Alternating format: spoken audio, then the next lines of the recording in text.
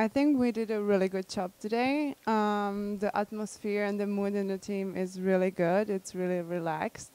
But we have 2 more matches that we need to focus on, so we need to work hard and do our best. Yeah, it's always good to get the job done really quickly. You know, we were done in 2 hours, I think, and it saves the energy because it's really hot outside. So it's good that we took care of it quickly and we can move on. Well, I already played against this girl during the regular season. I don't remember exactly what was the score, but it was like 6-2, 6-1 or something like this. So I kind of knew what I have to do against her, and I tried to use my strength right now, especially on this surface. It's a little bit faster than back home at Lynn.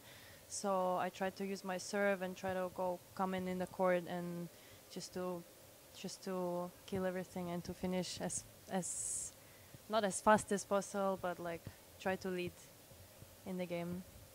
Yeah, same thing. We already played against them, and I played against them more than once already. So we know already all the players. We know the lineup. We know how we have to handle the players and everything. And for us, I think right now the key is doubles. Especially here, we stop at 5 points. So if we win first 3 doubles, then we're already up 3-0. So it's a huge benefit and a huge advantage for the beginning.